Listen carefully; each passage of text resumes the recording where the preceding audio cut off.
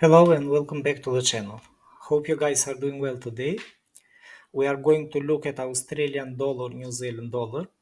As you may see, price is creating this type of rising wedge pattern, but this is not as easy as it seems because this is a real challenge from the technical perspective.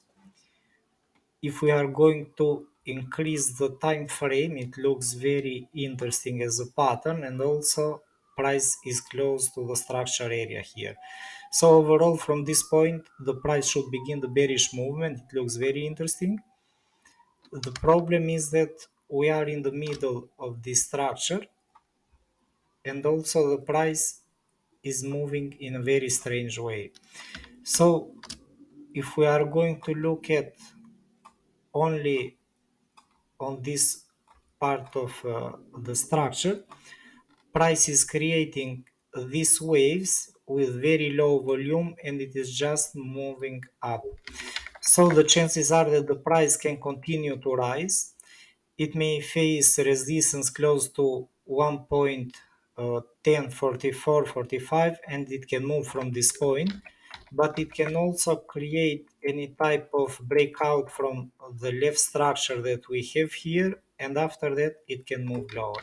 So it is not the problem that we may think that the price will just bounce from this structure and it will continue higher. But the problem is this pattern, that considering that the volume is accumulating here and it's very small, it may create any bearish movement and it can be very fast. But the problem can be also in a different perspective. I'm going to share this in another chart. This is the 4-hour chart here, as you may see again. But the problem is that we have also a potential structure, that it is coming like a top structure here. I can say it's a double top. But the problem is that if price is going to move through this area and to stop here, the chances are very high that it can continue further from this point.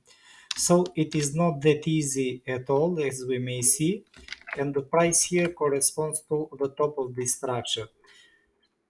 So the bearish movement at this point, I'm going back to our chart, the bearish movement will definitely happen only if price is going to complete our pattern. So even if we see the price to rise, it should break out the pattern first and later we may see the bearish movement. Until that has happened yet, we have to be very careful because it can create the breakout and it can continue lower, but it can make any movement, it can move above the pattern and it can rise further from that point. So overall, I'm looking on the bearish side, but we have to respect the trading rules for this pattern because it's very complex overall this time. It's not that easy, but it is looking like a potential rising wedge pattern. So I'm doing this analysis because I had many members that were asking from TradingView about Australian dollar and New Zealand dollar. So it is just to wait until everything will be clear. I would like to wait for these breakouts here if price is going to confirm any of these scenarios. So I hope you guys enjoyed the analysis. Don't forget to press that like button, leave a comment and subscribe as well. Thank you. Bye bye.